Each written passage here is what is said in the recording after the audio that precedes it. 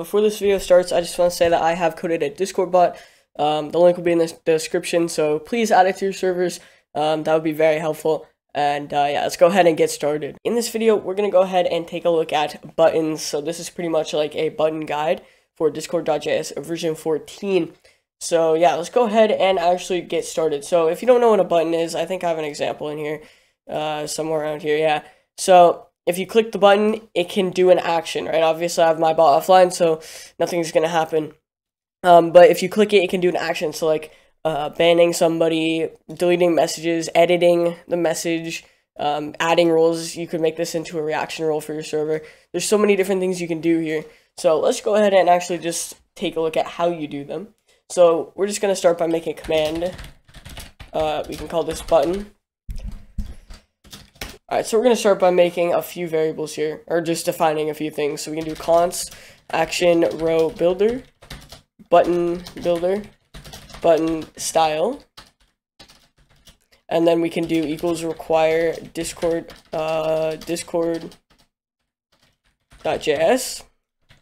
put a semicolon here. We can go down here and actually make the buttons. So we can do const button equals new action row builder, just like that. So then we can add components, just like this. And then in here, we're going to say new button builder, just like this. We can do set custom ID, and we can just say button. Then we can say set label. And then this is going to be what you want the text to say. So we'll say click this button. But if you're doing reaction roles, you could say like react for this role or whatever it is. In there, and then we can set a style. Now there's a few different styles, but I'm just gonna do the normal one. So we can do button style primary, just like that. And we can add a comma here and a semicolon here. We can go down here and we can go ahead and make a few embeds. So we can do const embed equals new embed builder. I'm gonna set a color blue, set description, and in here whatever you want it to say, and say message.author.tag, I don't know, something like this, button. Then we can go down here and we can make one more embed, const embed 2. For me, this is going to be like if you click the button it will go to the next page, but if you know, this is up to you pretty much. So yeah, so we can do embed builder. I'll explain a little bit more after I do this, but yeah, color blue, set description, the button was pressed.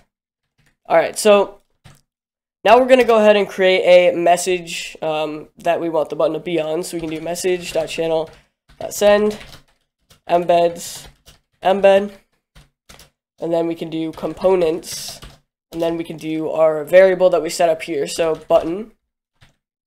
We can put a semicolon here. We can do const collector equals message.channel.create message component collector. Then we can do, we can put a semicolon here, and we can go down here and we can turn the collector on, just like this. Collect. Then we can do async I arrow function. Open this up. And we can say await i.update, and then we can say, and here we can say embed 2. I think that's what I did. Yeah, embed 2. Then we can do components. In here we can just put our button. If you have multiple buttons, you can put a different one in there. I'm gonna explain this a little bit better here, but first we're gonna restart the bot and turn this on. And then I'll be able to explain it a little bit better. Alright, so I did make a slight error here. As you can see, I completely messed this up. So I'm going to delete this and put a bracket in there. We'll delete this one, comma, components, and then we can do button. So that's what it should look like. So we can actually restart the bot this time and test it. Alright, so now that we have the button online, the bot online, it should be working. We can run our command, click the button, and as you can see, it will say the button has been pressed. I spelled it wrong, but... So I can go ahead and explain this a little bit more. So in here is where you're going to want to put what you want the button to do. So if you wanted to give a role, if you wanted to ban somebody, if you wanted to, do whatever, you could do that. If you don't want there to be a button on this message at all, as in like just send an embed, all you have to do is remove this. I just restarted the bot. If we do button, and we click it again, as you can see, there's no button, because I removed that from here. So let's say you wanted to send a DM. We can do const m equals message.author, and then we can do m.send. We can just say hello, sir. All right, then we could go ahead and update the button. We can say I sent the message. All right, so now let's restart the bot, and I'll show you what I mean by this. All right, so if we run our command, it's gonna send the usual message here. We click the button.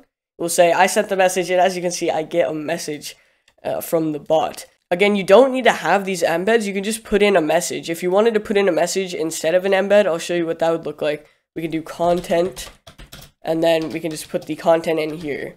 So it would look like that. We could try it again without the embed, and it will just say hi, right? If we click it, it will go to the embed. If you need any help with this, join the help server in the description below, and we'll be here to help you. Other than that, thank you for watching. Like and subscribe, and I'll see you in the next video.